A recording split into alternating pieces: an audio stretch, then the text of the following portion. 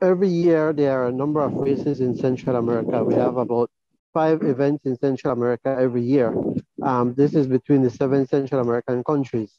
The first event is normally the cross country. The cross country is an event in track and field that is done basically on a rugged terrain, like a bushy area, forest area. So it's not done on the track. It covers from the smallest distance of 2,000 kilometers to 10,000 kilometers, and they're running in different age range, which is U13, U15, U17, U20, and Open. This event goes all the way up to the World Championship. So it starts with each region, and then it goes to each era. So, for example, the Central American region is the 7 Central American countries.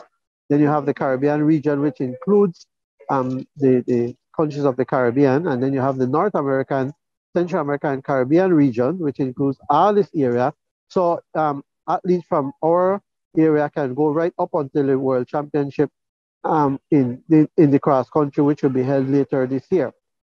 So it is like a qualifying event for athletes to reach to that ultimate World Championship event.